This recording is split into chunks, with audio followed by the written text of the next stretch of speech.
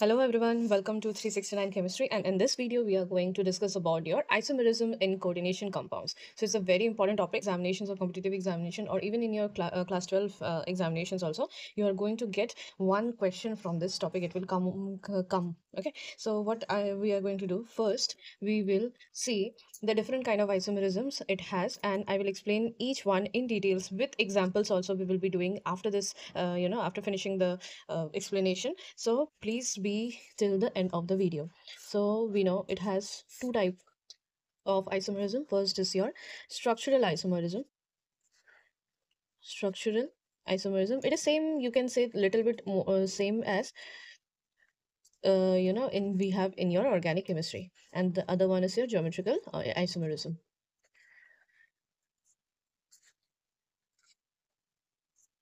Okay, so first isomerism, in your structural isomerism there are many, and then in geometrical isomerism also there are many types. So we'll discuss each one in details. The first one is your ionization isomerism. So what happens in your ionization isomerism? In ionization isomerism, different ions in solution, although they have same composition. In ionization isomerism, what happens is that ionization isomers yields different ions in solution, although they have same composition. This type of isomerism is due to the change of the groups between the complex ion and the ions outside. So for example, if we take CONH3 whole 5 Br, okay, SO4, okay, and if you take CONH3 whole 5 SO4 Br. So in what happens in ionization isomerism, in this, if you dissolve this in solution, what happens is that they form different ions, okay, and what happens, it goes and exchanges its position in the solution. Okay, so this one is red velvet color, is of red velvet color, okay, and in solution it gives a precipitate of barium sulfate, and with BaCl2, confirming the presence of sulfate ions. So you can find the sulfate ion SO4 2 minus ions in solution. That means in solution they break down into ions like SO4 2 minus ions and your this Br minus ion. So and they exchange the position. See, if in this case it was in this position sulfur, so it was outside the box, whereas it in this one it came inside the box. Okay, and this is red, and it does not give a test of sulfate. It does not give a test of sulfate. Instead, in solution, what happens is that, okay, it gives precipitate precipitate of silver bromide with your silver nitrate. When we treat it with silver nitrate, what it gives you silver bromide. So just confirming the presence of bromide ion in the solution. So here the solution confirms the presence of sulfate ion, here the solution confirms the presence of bromine ion. So that means in these kinds of kind of complex compounds in solution, they break down into different ions, especially sulfate ions. Whenever you will find in any questions, remember that that is your ionization isomerism. There are many other examples also. If you there are many other examples such as your platinum, ammonium, this one. Okay, basically there will be sulfur, SO4. Okay, so you can understand that that is your, you can say, ionization isomerism, because it will break down into different ions, okay, which will come inside the coordination sphere and outside the coordination sphere. They will exchange their positions. Okay, see, this SO4 came here, and here there is OH older, so it has exchanged the position, okay, inside and outside the bracket after dissolving in the solution. So this is called your ionization isomerism. The second one is B, that is your hydrate isomerism. Hydrate isomerism. So the name itself says that water is the most effective coordinating agents, because water is the most effective coordinating agents. Therefore, the number of water molecules which may enter into the coordination sphere may vary, resulting in the formation of your hexahydrates of the chromium chlorides. And the empirical formula of these hydrates, they are of different colors. Okay, so for example, if we say, see this hexahydrate chromium chloride. Okay, so this is your violet in nature. Okay, this is your 3 ion chlorine. That means, the water molecules will be there more in these compounds, and they will interchange their positions. Okay, the second is the same. See, this way. See, there is, what happens, the chlorine and water molecule is the same. That means the ligands are your mostly the water molecule, which just change the position and gives you hydrate isomerism. So this is your dark bluish in color, bluish green. This color is your bluish green. Okay, and the other one, you have whole 6 Cl2. This is your Cl dot twice H2. This is your dark green in color. Okay, so these hydrate isomerism, what they give different colors, okay, when they are coordinated differently, okay, inside and outside. So these kind of isomers which you gives different colors are called your hydrate isomers, and the most important, the ligand, which is in most amount here, that is your water molecule. So the next isomerism, number 3, is your linkage isomerism. This isomerism occurs when two or more atoms in a monodentate ligand may function as a donor. For example, in case of NO2, here nitrogen, okay, and oxygen. They are both donor atom. That means it can bond like this O and O, or it can bond as NO2 also. SCN and your NCS. Okay, so these are the different sites. This here the sulfur is the donor atom. Here the nitrogen is donor atom. Here the oxygen is donor atom. Here the nitrogen is donor atom. And even either nitrogen or a oxygen atom may act as a giving two different isomers. Thus, two different isomer with the molecular formula is formed, like CO and O2 NH3 whole 5 2 plus. It can behave here. The one we can draw like this: cobalt, NH3, NH3, H3N, okay, NH3, NH3, O and O. See, this is one where the oxygen is getting and attacking the ligand. And here, see,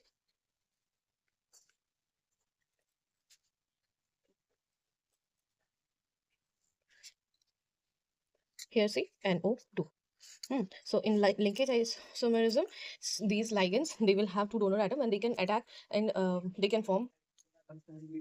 Okay, so these are your linkage isomerism, where there is an embedded nucleophile or ligand which has two donor atoms, okay, and which can rearrange to give you two different molecules. Okay, so this is your penta amine nitrito cobalt 3 ion. Okay, and in this one is your penta amine nitro cobalt 3 ion. Okay, this one is nitrito and this one is your nitro. So there is difference. Okay, so these kind of isomerism is called your linkage isomerism, and the fourth one is your coordination isomerism. Coordination. Okay, so what are these isomerism? Here, these type of isomerism is possible when both positive and negative ions of the salts are in the complex. Okay, the two isomer differ in the distribution of the ligand. So see here, example by example, you will understand numbers.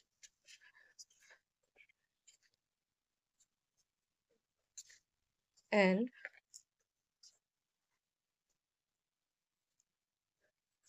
see here, the positive and the negative, it has.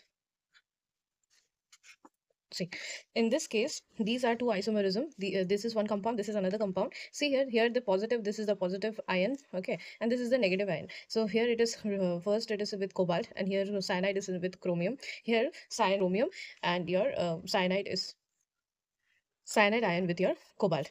Okay, so here see this there is a these isomer differ in the distribution of the ligand. So ligand the before it was here, and here with ammonia was with cobalt, and now with cobalt there is cyanide ion. So there is a positive one and there is a negative ion. Both they are together in a coordination complex, but they differ only in the distribution of the ligand. So their position has changed, their distribution has changed. So there are some more examples. Okay, we'll take some more examples like this.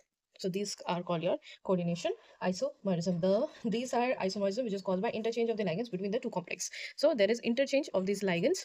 There is interchange of the positive ligand and the negative ion, interchange of the ligands between the two complex. So these are two complexes. So there is interchange of ligands between the, that is your coordination position isomer. Isomerism is due to the difference in the distribution of the ligands in two coordination centers. Generally, the bridge complexes involving different ligand shows this isomerism. So those which are bridge complexes, they show these kind of isomerism, and they differ in the position. Okay, so they differ in the distribution of the ligands in two coordination centers. Okay, so I will give you example, that time you'll understand. See this OH.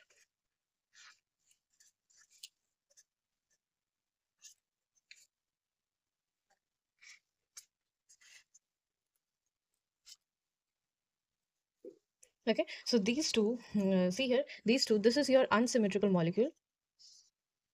Why? See, here it is 4 ammonia, and here see there is only 2 ammonia. Here it is 3 ammonia, here also 3 ammonia. So ligand, so we can say this is one is your symmetrical one.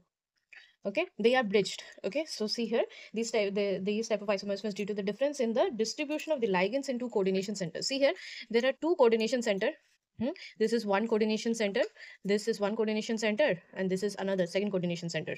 Here also this is your one coordination center, this another coordination center. Okay, second coordination centers. Okay, distribution of the ligand, they differ in the distribution of the ligands. Here see, there is only 4 ammonia, and here it is 2, and here it is 3 ammonia, and here it is 3. So this is unsymmetrical one, and this is symmetrical one. So this kind of isomerism, where there is a difference in the distribution of ligand in the 2 coordination centers, generally these are bridge complexes. They only will form your coordination position isomerism. Okay, so there is another isomerism in the same category, that is your ligand isomerism. So merism. Okay, so what are these? See, if I give you example, then you will understand more. CH2, CH3, this is NH2, and this is your NH2. Here it is your 1 comma 2 diamino, 1 comma 2 diamino propane, 1 and 2. Another one,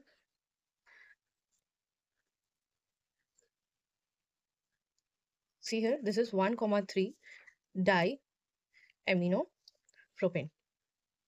Okay, so these isomerism arises in the complexes in which two ligands are isomers themselves. So there are two ligands, they are isomers themselves. So there is a change in the positions, position number 2, and then here it is position number 1 and position number 3. These type of complexes are called your ligand isomers. Okay. Let us solve some examples now so that you are thorough with the isomerism in your coordination compounds.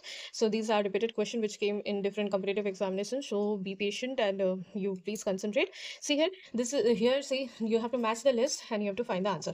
Which one isomerism does it follow? So the first one, see, if there is ammonia group, there is NO2 group. Whenever there is nitro group, you always it should be linkage isomerism. Why? Because NO2 can form linkage with NO2 with ligand with nitrogen and also with oxygen. So it forms NO2 and ONO also. So it is linkage isomerism. So A is 2. B, now this is ammonia group, sulfate and bromine ion. So whenever there is a sulfate and bromine ion, there is a, the positive and the negative. So what it forms in solution, it will form anions. It will dissolve itself and to give the sulfate anion, SO4 2 minus ion and Br plus. So these kind of isomerism, they interchange their they interchange in solution, and they come into the brackets and they form your ionization isomerism because they ionize themselves in solution. Now see this one ammonia, there is NH3 group, there is cyanide ion, here it is cobalt and here it is chromium. So they can interchange and form your coordination isomerism. Since there is D, it has water molecule, so it will form solvate isomerism. So D is number 1. So your answer is number A. Okay. So see here the another question, CONH3 whole 5 BrSO4 and the CONH3 whole 5 SO4 Br. So see here again the bracket has changed. Whenever I said there is sulfate ion or bromine ion, okay, the bracket has changed. So this will be your this will be your ionization isomerism. We have done this. See here CONH3 whole 4 Cl2 NO2, and here it is this molecule also CONH3 whole 4 Cl NO2, again there is Cl. So whenever there is nitro group, what did I say? It will form your linkage isomerism because this NO2 can form your ONO group also.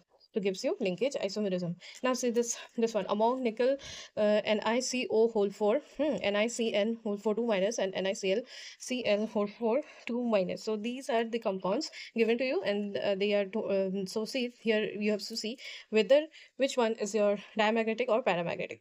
See, since your cobalt and your cyanide, these are your strong field ligands. So since this carbon monoxide and your Cn minus ion are strong field ligands, so what will it form? It will tell the electrons to pair up. Okay, so the unpaired electron and the d orbital to pair up. So when the pairing takes place, so there is no unpaired electron left. So that times what happens? Diamagnetism occurs. So here nickel, if it is carbon monoxide 0, this is D8. Okay, so if it is D8, so how many electrons? 8 electrons. So it will pair up and giving you paired 4 electrons. So this is your diamagnetic. This one is also your diamagnetic, and this nickel Cl, since chlorine is a weak field ligand, so it will go for your high spin complex, and it is paramagnetic in nature. So these two are diamagnetic. Number C will be answer, where NiCO whole 4 and NiCN, this are your diamagnetic, and NiCl whole 4 2 minus is your paramagnetic. Now, the type of isomerism present in your pentamine chromium 3 chloride. So just first write the structure. Okay, so what did it say? Chromium. The metal ion is chromium. Okay, that means your pentamine. NH3 group, it is 5. NO2 nitro group is also there. Okay, and there is a chloride ion. Chloride Cl minus. Oh, what it will be? See here, so Cr3 plus ammonia, this is pentamine, and there is a nitro group and your Cl. So whenever there is nitro group, what did I say? It will go for your linkage isomerism. It because it can form your NO group and NO2 group and your ONO group also. Now this complex, the complex, this and this. See here, there is exchange of the ligands, exchange of the groups. So it is coordination isomerism.